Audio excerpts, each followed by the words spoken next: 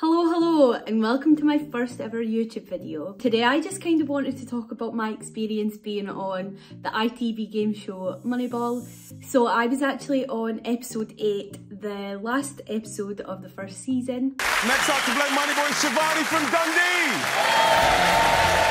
All kind of started February last year. So my cousin Hayley actually sent me a Facebook post from ITV saying that they were looking for people specifically from Dundee to take part in this new game show. Straight away I really wanted to apply. Right, let's do it, let's apply. So the application asked you a bit about yourself, like how would other people describe you, what kind of things have you done in your life, what are your hobbies, what risks have you taken, what would you spend the money on if you won it. That was pretty simple. It was all kind of straightforward, but at the end of the application you had to kind of reiterate what you've said in your written application but do it and submit it as a video, which at the time, like the idea of me doing a video and speaking and sending it to ITV was just so scary. And I was kind of thinking every day, should I do it? And I was going to do it, and then I was like, nah, because I just wasn't feeling confident and I didn't like the way it looked. Like I said, I just kept putting it off. But then one day, I was thinking, like, what is the worst that can happen? What is actually going to happen if I submit this video and they say no? Nothing's going to change. What have I got to gain? Literally everything, up to £250,000. And yeah, I just did it there and then. I went for it, I submitted it straight away. I didn't want to overthink it. A week or so later, I got a phone call and they said that they really liked my application. So the phone call kind of turned into a phone interview, basically. So it was with a guy, Hayden from ITV. On the phone interview, Hayden was just kind of going over what I'd said in my application, just a bit about me. They just kind of want to get to know you. I think it was 10 general knowledge questions. Maybe 8 out of 10 I got right. What social media platform would you send a tweet from? And obviously I knew that was Twitter. So just kind of those like level of questions. At the end of the phone interview, Hayden said, look, I think this went really well. I'd like to invite you to a Zoom audition.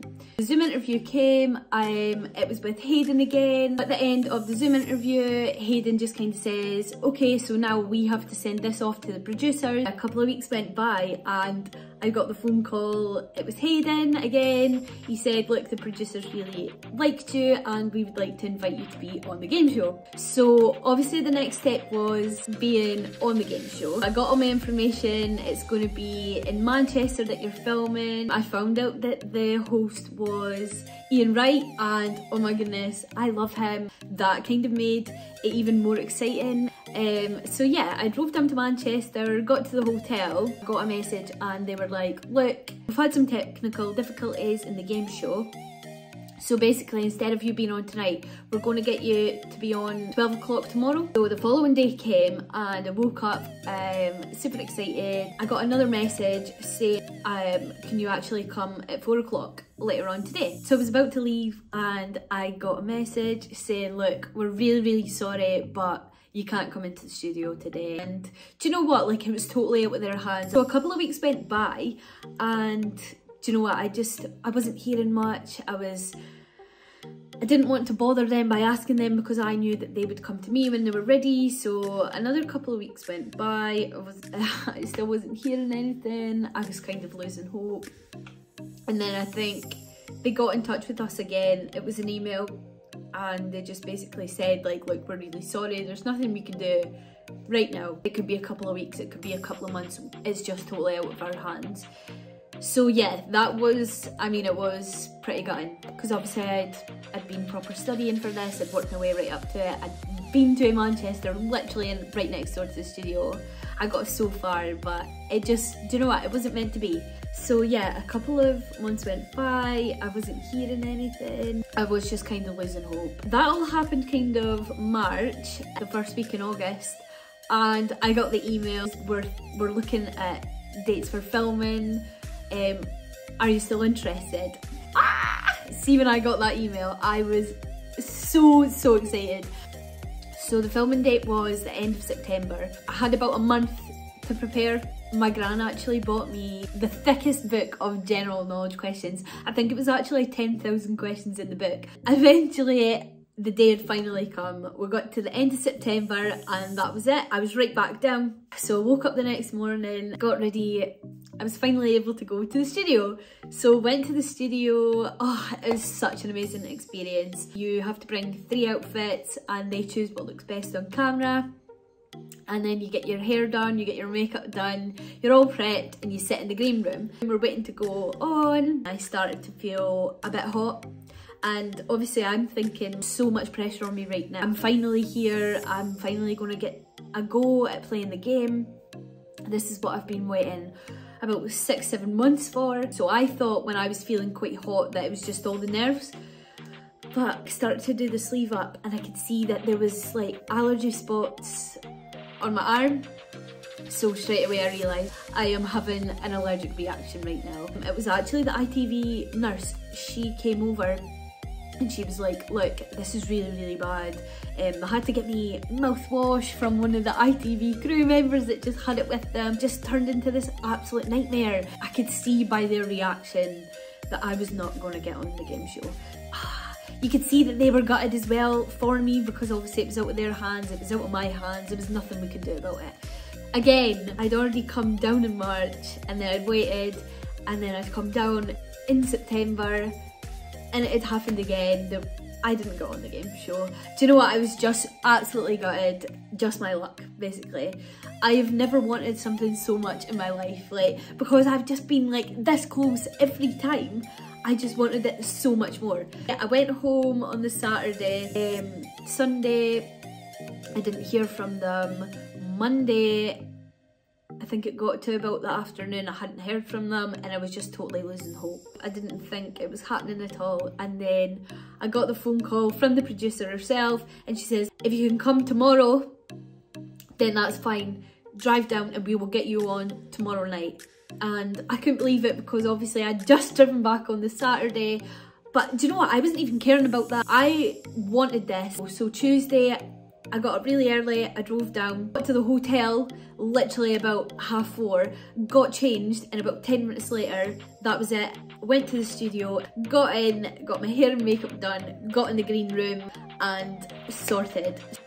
Producers and crew member came over to me and they were like, right, it's your time, you're going on. I feel like I'm reliving it, telling this story, honestly. I cannot tell you how happy I was in that moment and it was my time. So I do the walk on, you stand on the X in the tunnel and where I was standing just before obviously they started rolling, I could see the audience kind of sitting there, I could see Ian standing there. So obviously Ian shouts, Shivani from Dundee, and that's when I start to walk on, do a little wave, that was absolutely hilarious. And then you stand with Ian and you do your introduction. So I was really nervous at this point. And then he says, right, let's play Moneyball.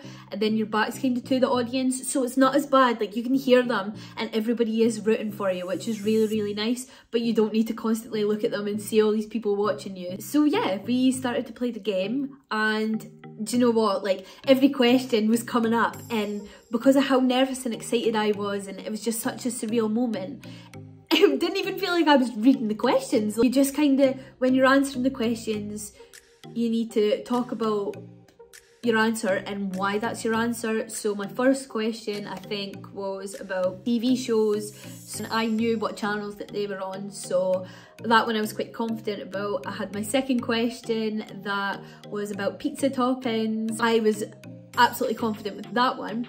Then the third question came up about Olympic Games and it was cities that the games were in and you had to match them up with what year the Olympic Games were in those cities. And when this question came up, oh, my heart absolutely dropped because I didn't have a clue. So I felt like I was looking at it and Ian was kind of looking at me to start speaking. And it just felt like I was looking at the question for ages because I did not have a clue. Like my mind just went blank. So for some reason, I was looking at it. London was there and 2012 was there. I don't know why, but for some reason something right at the back of my head was saying London is 2012. I wasn't 100% sure about that. And like looking back, I don't even know where I knew that from. So I matched the years to the cities, but I still wasn't 100% sure. So you kind of have a lifeline, which is your clue ball. So you can land that on an answer and it'll tell you if it's right or wrong. I used that and I got it on one of the answers I wasn't confident about. It lit up green. So I just went for it. You can see like, or if you watch the show, you can see that I'm just kind of like praying to myself. And then it all lit up green and I was so happy. I could not believe it. So by this point I'd managed to build up to 31k. Ian asked me, would you like to continue? But I'd used my one lifeline. I thought, what if a question comes up and I don't know the answer? I can't risk losing £31,000. Like, thinking about even having that kind of money, it was just crazy. Like, that 100% would have, and it did change my life. Yeah, I just went for it. So I played for the Moneyball. So, Shivani is looking to win £31,000. Shivani, all the money you've earned up to this point is on the line, okay? Just land on it and win it. If you miss it, you will be going home with nothing. I think you can do this. Do we think that Shivani can do this? Yes, we do, don't we? Yes. We know she can do this. All the very best. Activate the launcher. Okay, take your time. Yeah. When you are ready, lock the launcher. Good luck. Take your time.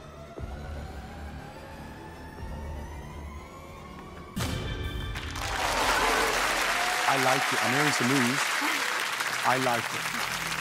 Fingers crossed. Do you like it, which is more important? It's what I was aiming for. Okay. Yeah. Well, even better. So they can do as much as they like. Yeah. Okay. Here we go. Moneyball's locked to win £31,000. One shot to win the lot. Are we ready? 3, 2, 1. Here we go. Go, go, go, go, go, go. Here we go. Okay. Come on. Please, please, please, please.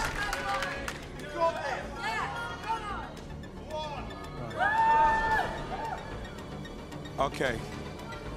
Now the business starts. Now we start. Here we go. Now we need a big roll. We need a big roll. We need a big roll. We need a big roll. Come on, we need a big roll.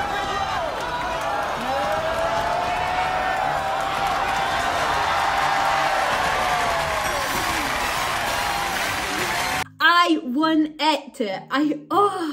After everything, third time lucky. I could not believe it. And all of this, I had won £31,000. Sorry, what? What? And like literally, could you imagine if I hadn't went outside my comfort zone and I hadn't submitted that video right back in February for the application, then I would not have won that money. It is just so crazy. I went for it and it 100% paid off. It was really amazing. So yeah, that was September, and then, you would think that was it, but no, more stresses came because obviously I wasn't sure if I was going to be on the TV. Obviously, like, you've went through all that, you've been on the cameras, you've won, you're gonna want my episode to air. So I wasn't sure when I was getting the money either. I think a couple of months went by, being in touch with producers and that. Moneyball episodes were on the TV. I was watching them every Saturday.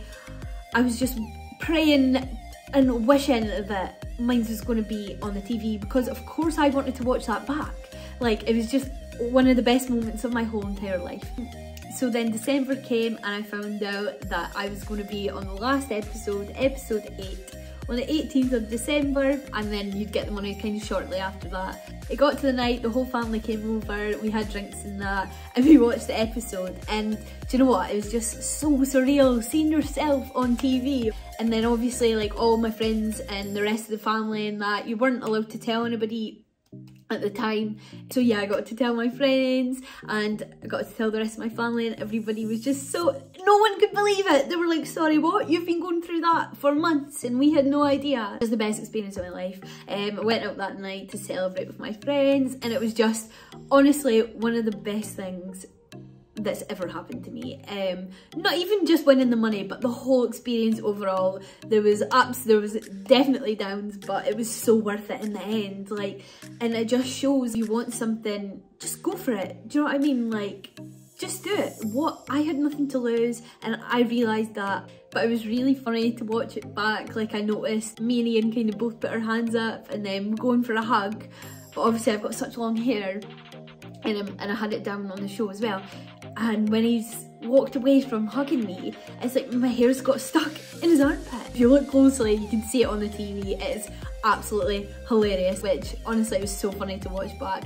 If anybody is thinking like, oh, I'd love to do something like that, but I'm not confident enough, or I'm not sure if I'd be good at that, literally, so what? I did end up getting the money kind of just before Christmas, which actually worked out absolutely perfect. Just kind of spent on like my friends, my families, of course clothes, plenty trainers. For myself, I booked a lot of concerts, festivals, so that I would have stuff to look forward to. I've got wireless, I've got Mauritius, and like I've said, it was just the best thing that's happened to me, and I'm so grateful for such an amazing opportunity. So yeah, that is the end of my video. Thank you so much for watching. If you do want to watch my Moneyball episode 8, season 1, I will put the link down below. But yeah, thank you so much, and I shall see you later.